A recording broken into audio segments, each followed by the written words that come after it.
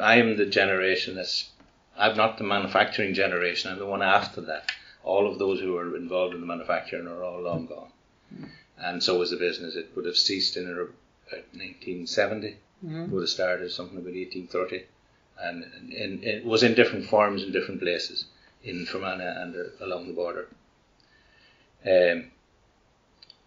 So I would have been aware of what was going on from about 60 on, from 1960 to 70. Before that, no, I don't really know much about it. But there has been a number of people who has gathered information, particularly from my father, who only died 10 years ago. And he was very alert right to the very end, and he was involved in it all the way through. And they would have spoken to him over the years, and came along and spoke to him at home, and recorded whatever he said, and looked at whatever photographs or whatever examples he had. And they all kept the stories that are far more relevant and more detail in them that I can ever give. The best I can do is give you a copy of some of the stuff that they produced. That's brilliant. And I can't really, I wouldn't even remember the half of what's in them. Yes. Because I've read them, but don't ask me for dates. That's what I have brought with me, is this one here, this book. And that was done in the late noughties. I think it was produced around about 2010. And this man, Johnny McKegney, who came from Temple, went around lots and lots of different areas. I've already given the ASBN number of this book to her. It covers most of the stuff that you guys are actually collecting. It's all in there somewhere. In the old age. An illustrated Irish folklore. And it's all pretty much around this part of Fermanagh. And it can be bought. I don't know whether you can get it now anymore or not, but it was. That's the ASBN number. Okay. I've already given to Heather. Okay. At the time when he produced it, he died very shortly after he completed this, but what he did was he came along and spoke to people like my father and got from them their stories, and then he went off. He was a late in life artist, as in pencil drawing. Oh, wow. And he took his stories and he produced them. Wow. Now, they're all different things. Some of those are photographs that's a photograph, I'll show you the original of it, that he would have seen. And he sketched it. And he's drawn photographs of John Patrick and Herbie. Heber McMann Spade. He'd have raised the roof if you'd have called him Herbert. Tunny, what is that? Tonity Bog. Tonity Bog, yeah. And Shannock. That was the townlands where that they was were the townlands initially. Yes. But spade and shovel manufacturer. The whole story is there. So is this your great? Heber's my father. Is your father, and John Patrick would be my uncle. John Patrick. So he owned? They owned it. They were working it. They owned it. They would have been working owners of it. Both of them. The father would have done what they call the plating of the spades. John Patrick would have done the finishing of them. Plating was where they took a small piece of steel, a bit bigger than that, and beat it out with a big hammer, thumping it, and it was heated and thumped it, and you could hear the hammer 3 mile away. Right. So not a wonder my father, when he got to 1904, he was somewhat deaf. Deaf as a stone. Well, he was only deaf for the suit of him, to be honest. So was this like? So then, did that come? Was that the great grandfather owned it, or was that just? Oh, it would have went back 3 or 4 generations. 3 or 4 generations before that. Yeah. And I see the different types of spades. So was it a big? Was it a factory? Obviously, was it a big factory? Yeah. And obviously employed lots of people. There were quite a few people in it. I don't know what the numbers were exactly, but you'd have been talking about 15 or 20. Now, 15 or 20 that time was a lot. Yeah, it was a lot, particularly in this part of the country. Most people were in England to get a job. Yeah, and I see there's different types of spades. Absolutely, there were something like 25 or 30. Different types. And they were almost by county. Some of them were by towns. Some counties would have had 2 or 3 of them. You see, because you automatically think if somebody said to you a spade, it's a flat spade, wouldn't you? A flat spade with a handle. Sure, that's going to be it. But obviously, there was different spades to do different things. They were designed to suit the type of soil that existed, and that differs from one part of the county to another. Some places are wet and damp, and some are stony, rocky, roots in them, all sorts of hard soils, and all. Now, was there an awful lot of difference between them? I'd say if you're in that business in this day and age, out of them 25, you probably cut it back to about 5. You just would have done away with the 5, bunch them together and say, that's the middle of all of those 5, and that's what you're going to get. You don't have this wonderful choice. But that was the way they did things that time. So generations of manufacturing. The story of that's the drawing version of it. This here is another. This is more of the story and just a few photographs in it. And it was a cousin of mine, Gabriel Goyer, who was in this. This was to do with the opening of the school or the change of the school over in Adramsey, which is the far side of Manor. She was a teacher in Carnegie and eventually it closed and got amalgamated with another, and then they told the story of different people that were in it. In the school, yeah. They produced this. But then she told the story, most of what's in that, but it's more of a story with dates, and it's a bit easier to read. Sometimes that can be a bit... Oh, so the two are very good. They're very similar and at very similar time. Now, when that was being done by Mr. McEgney, Gabriel was often with him, with my father, and he lived with me at the time. So they tell me they're coming, and the whole day. But I live in Tearaway. I didn't really get into the middle of it. I had other things to be doing. I'd go to work and things like that. So those, again, a lot of the photographs that I would have, the originals of, are actually in this. Yeah. And they're probably a bit better. For example, that there is the photograph that's drawn. Yes, that's a bit better. And it's a bit easier to see. Yes, it is, yes. And stuff like that. So, anything... and the stories there, the stories are there, and they're there more than... they tell the whole story complete with dates and all sorts of stuff like that. That's fabulous.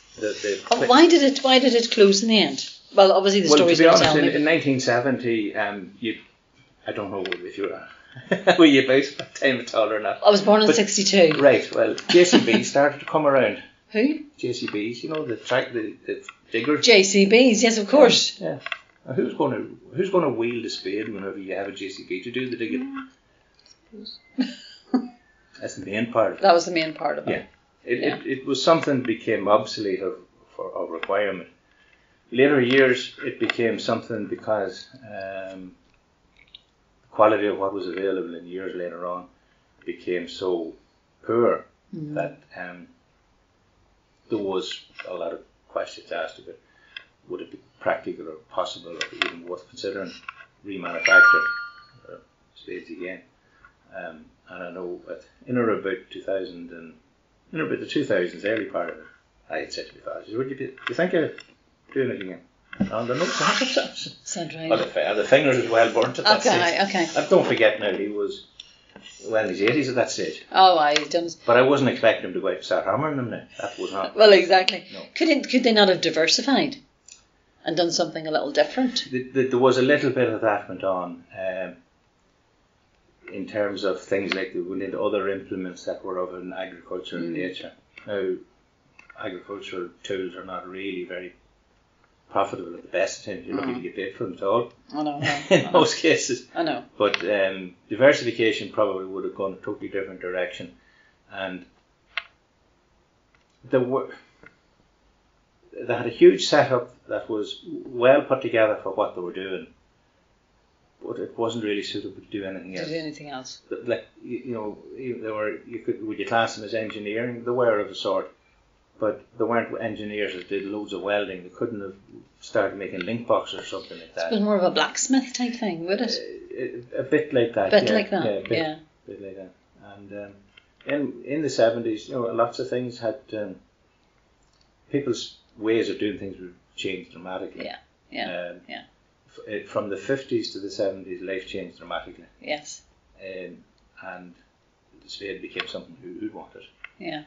I know one of the things my father used to say is whenever he comes to meet Peter at the wonderful gates that you get to, he can't possibly get in because he, as he says himself, he was the cause of the death of many a person through work. Of course. Not for anything else. Not for anything else. I don't know whether he met him at all or not. I don't know anything about that. Nobody ever knows for sure that sort of type of story. But anyway, that was one of the he used to say. And right, okay, bear with me. Yeah. But Shannock and Tonady Bog. So they're two town lands. Two town lands. I was hoping. Have you the Wi-Fi here? No, seemingly the whole place has no Wi-Fi at the minute. All right. Anyway, the whole building is no Wi-Fi. What I was hoping to do to be able to show you, if we could have gone on to the Wi-Fi, was to see a map and see the town lands. Tanity and Shannock was where they originally lived, and was a small, I suppose, blacksmith's forge that developed into the first spade making mill, and it had a water wheel on it. Right. And it was the water wheel was dependent upon the water coming to turn the wheel, to turn the machines. There was a lot of problems with that, in that, first of all, it was uncertain when the water would be there. Obviously, when it rained plenty, there was lots of rain here. Yeah. But you have to capture it to keep it for when you don't get it.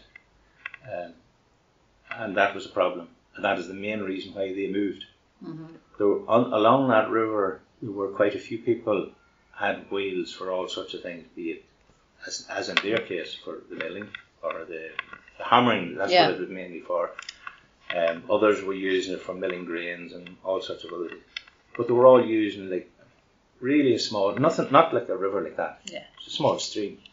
And they all ran out of water together. Probably one blamed the other for using all of that. You could imagine. You can imagine, yes, you can. Yes. Because it was only over a very small number of miles. And the reason that they moved from there to Lackey, but they kept the name Shannock because that was the brand name they came. Even though they came from a townland called Shannock Green to a townland called Lackey, which they still kept the brand name as Shannock, even though it was 2 miles down the road. And if we have, so we can bring up the maps anyway, because that's what Heather does, she's GIS, so she can bring up the maps. So we could maybe put a wee snapshot of the map in there. There's a couple. The first place would be at Shannock Tanady Bog. That's where the house was and where the first mill. So that's where you want your pinpoint to be, your XY coordinates to be. The original one. Well, Lackey would have been where it would have. They moved to it in something like 1930. Before that, it was all up. So it depends on which end of the story you're in. As time moved on, it moved on as well. Now, you're talking about the Fermanagh spades and all of that, and at the end of the day, 99% of them were manufactured in Monaghan. Right. And still to this day, and my father he was born in Fermanagh, and he never thought of it as anything else. And even I wouldn't, and I was never born in Fermanagh. I was born in Monaghan, and still it's a Fermanagh spade. And I know that for 40 odd years of its existence, they were manufactured. Now, when I say they were manufactured in Monaghan, across the river is the difference. Yes. And I don't know if Helen had showed you the video. No, she has it. That one was done in or about 64 by who did a number of the different trades and crafts that went on in the country. He copied them. I was going to say Bob Monkhouse, but it's not. Not Bob Monkhouse. No. That's an old one. It's not. No, this is even older. I'll think of it. I'll think of it in a minute. Lost his name. And he came to the mill and he made a video back in about 64. It was a UTV program that went on after the news, and he would have come along and spent pretty much the whole day there. But one of the opening features on the movie is, and it's there available, it showed him standing on one of the bridges, and as he said, my left foot's in Fermanagh and my right foot's in Monaghan. So it was, and that is how the river was the one that was driving the wheel, and it drove it either one way or the other, but it was the wheel, still the river. Now, obviously, that presented itself with a whole lot of difficulties in years later on, where there was all sorts of issues with, first of all, roads being closed because it was completely cut off, and they had to actually make a bit of a road to be able to get to the factory, believe it or not, because it was physically cut off. It was physically cut off. Yeah, overnight. And I think that happened. I was very, very small. I remember. I don't honestly know was what I remember the making the road or fixing the road. Mm. But there was a crowd of guys there and were all fixing or working at it. And I think, again, if I had the map, you'd be able to see where the road was closed on a triangular basis. And there's this wee straight line cutting across the bottom of it, and that stayed within Monaghan. So that they were able to get from there to there and eventually get down to the mill. Because everywhere else was shut off. Everywhere else was shut off. Now there's another one, a house on further down the road. And he had to make a lane from his way around lakes and the Divil and all. He had to make about nearly 3 miles to be able to get back out. And he was in the north, but he had to do that to get to another road. Well, that happens even now, doesn't it, really? No, it's not like that anymore. It's not as bad. No, but you hear it on TV all the time about roads are waterlogged and flooded and they're going around the country to get to such and such. Well, these were spikes. Right. Oh, these were railway lines stuck into the ground that would have, the gap would have been, you might get a bicycle through it. You certainly couldn't get a vehicle. Mm-hmm. Absolutely no way. And that was it. Now, that's why at the end of the day, that part of the country would have sort of almost died on its feet because there was, where could you go? There's no transport system or route or nothing like that years ago, yeah. No, it was a different thing. A different era in town. So that's why we were not that keen on ever coming back again. The thought of customs event again, oh my God. Oh no. I used to go with my father when he would wait in the van with the deliveries and come down here to the likes of Inniskillen and Lisnaskea and round about all these other towns. And he'd load up the van and then come out through the customs and Clones into Newton Butler. And we went in through the 2 sets and we could last maybe an hour or 2 at it. Yeah. And then he'd go on down and go to the different shops that he went to here and there. And may or may not have emptied the van. So there might be a dozen or 2 left on it. And what he had to try to do is he went back over into the back of the mill, into the building that was still in the north, and put them back in there. And then right back out again and away back on right round to come out through the customs before 6 o'clock before they closed. Because otherwise you couldn't take the van home. You'd have to walk it. Oh my goodness. That's a fact. That was the carry-on used to go. You wouldn't want that again, sure you wouldn't. No, Jesus, no way. After the freedom of the way we go now. Oh, no way. You go wherever you like, exactly. We wouldn't want that again. That was the way it was. And oftentimes, whenever you'd find that you would be doing that, there'd be a customs man sitting up on the bridge looking down, watching what you'd be doing, and then explain what you're doing, sir. Sure he sees them all the time. Eh? I'm sure he probably sees them all the time. No, well, my grandfather years ago came to a funeral in Enniskillen one time, and there was nothing to do at the mill. They came down to a funeral and they got delayed going home. So they thought, the customs is closed. We'll skate on in there. Because we only lived a mile round the road. Parked the car at the front of the house. This is on its own private grounds. And I'll slip out in the morning and come back in here. You know, stamp it, because she had stamped the book. Stamp the book. The book had to be stamped. That was what it was all about. But you're happy to know. Oh, do we hear this one? He says, so he did that. He come in home, done it. The way off in the morning, the way back round. He landed back to the customs. He says, I got held up. Where did you get held up? I was at a funeral. That's strange. I thought I saw you at your house last night. He says, you can leave the car and walk home. I took the car up. They held the car? £25 you had to pay for it in 1955. No way. To get the car back, which would have been a lot of money. A lot of money in them days. A lot of money. And my grandfather was not the sort of, he wasn't into that crack. He was not a No. So he had the stamp come back and forward? Yeah. And if you did, so how did they know that he had went over? Because the books showed the stamp going out. And they hadn't seen the stamp come No stamp come back. Crazy, isn't it? Isn't it mad? Oh. So anyway, that was the crazy stuff that went on. But that was the sort of life it was. These are just some photographs. What I have in this is, some of them are just the original photographs that you have in that. Yeah. There was a number of things put together here in gathering information similar to the exercise you're doing. And there's one from a fellow by the name of Alan Crozier, who I thought was from Queen's in my head before once this came up. Mm-hmm. But in fact, he was Ulster Folk Museum in Omagh.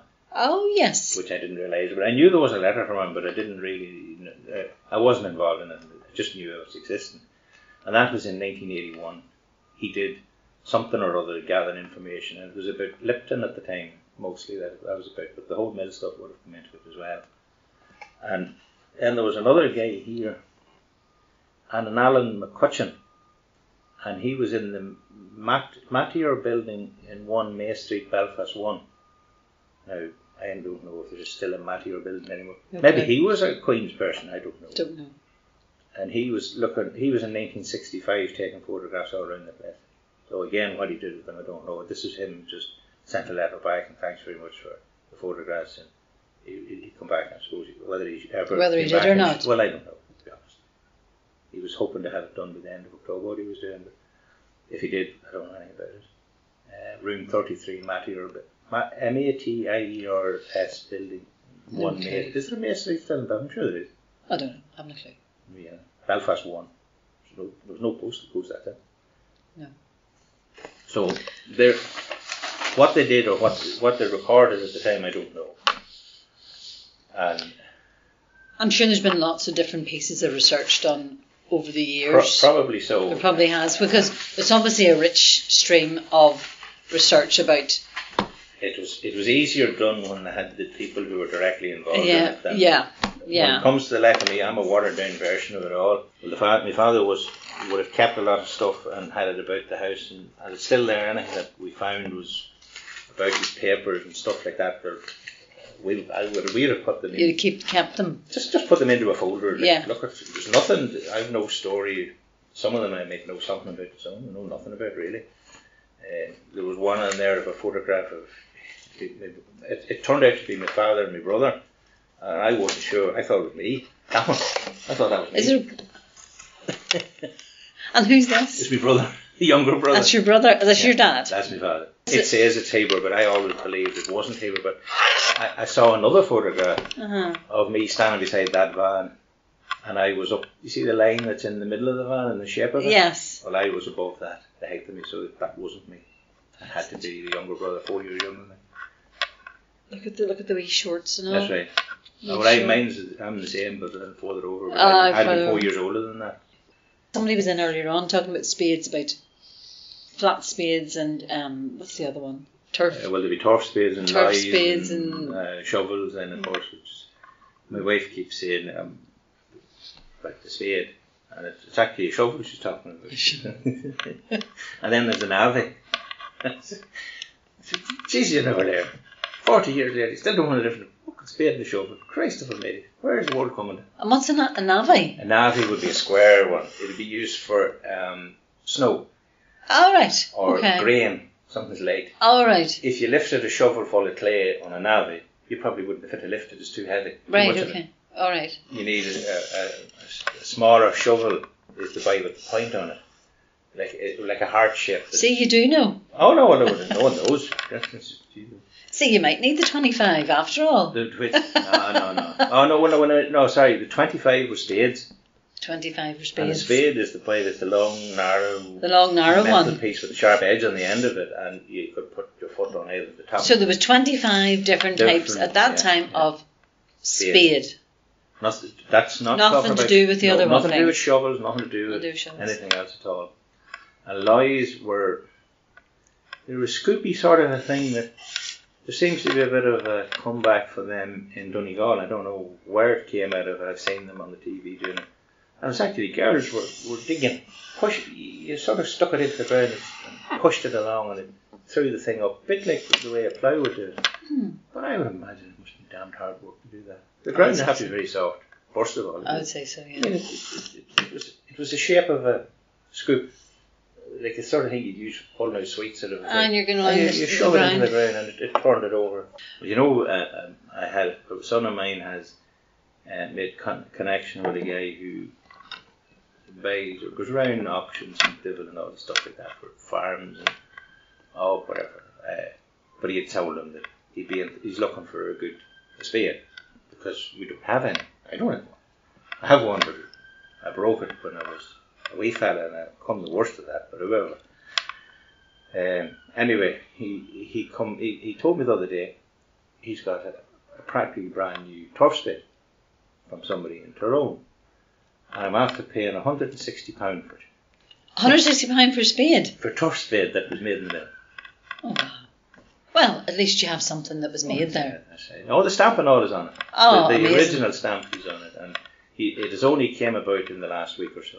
Oh, wow. But that'll end up on the fireplace. On the fireplace. In the tablet. Yes, on the fireplace wall, not in the fireplace. No. £160. That's nice to have, isn't it? Yeah. So it'll not be used. There'll be no turf cutting with it. There'll be no turf cutting. No.